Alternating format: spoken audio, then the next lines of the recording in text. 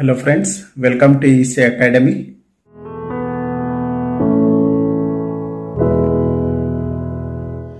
In this lecture, let us understand multiple access techniques. Generally, multiple access means to access multiple information at a time. In mobile communication or in cellular communication, the base station has to transmit to many different mobiles at a time. This process is known as multiple access. Multiple access is achieved by sharing the resources of air interface.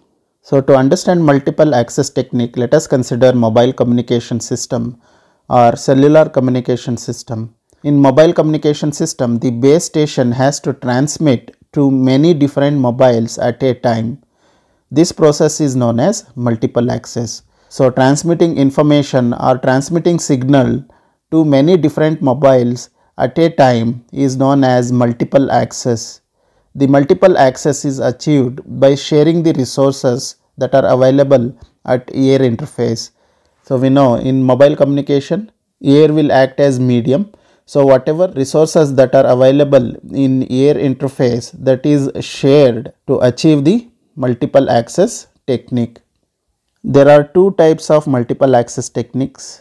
First one is frequency division multiple access, commonly known as FDMA, and second one is time division multiple access, which is TDMA. There are two types of multiple access technique. First one is frequency division multiple access, which is commonly known as FDMA, and time division multiple access, which is commonly known as TDMA. This figure shows the example of FDMA and TDMA. In FDMA, at the same time, the frequency bands are divided into different slots. As you can see here, the frequency bands are divided into different slots, and these slots are allotted to user for the access of information. In time division multiple access, a single frequency band is allotted to multiple user at different time slots. As you can see here, this is one of the time slot that is allotted to an user to access the information, and this is another time slot for user to access the information with a single frequency band. FDMA was used by first generation system. In this technique, each mobile receives on its own carrier frequency that are distinguished with each other using analog filters. Here, the carriers are separated by guard bands, which minimizes the interference between the carrier frequencies. FDMA was used by first generation systems. So, frequency division multiple access was used by first generation system.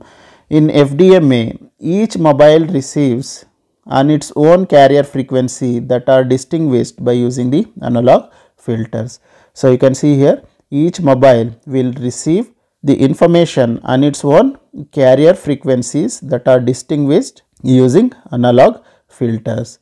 These carriers are separated by guard bands, which minimizes the interference between the carrier frequencies. So, the frequency that are not used by any user are used as guard bands, and these guard bands will minimize the interference between each carrier frequencies that are used to access the multiple information.